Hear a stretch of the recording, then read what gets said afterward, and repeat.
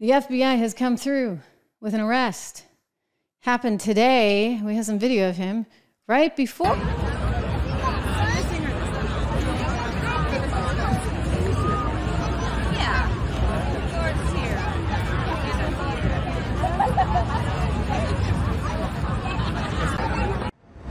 Politics.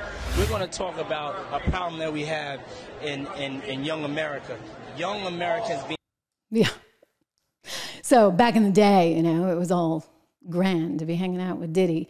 And you saw the Democrats, in fact, doing that. That was a picture of Hillary Clinton with Diddy doing an interview on MTV. Well, can I even like report this stuff? I don't even want to report it. Like, guys, like you can do your own due diligence. Thank you very much on the internet. But apparently he is guilty of some pretty gross stuff. I'm going to put some of them on the screen.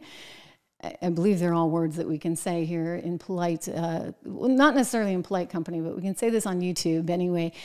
They did unseal this indictment today, and it's pretty bad. So there's racketeering, trafficking, just bad stuff, okay? Bad stuff. I'll let you do your own due diligence. It's pretty gross. But what's amazing to me is this is a guy who was just sort of held up as a be-all, end-all and was touted out for the Democrats to help work it for them to get voters registered.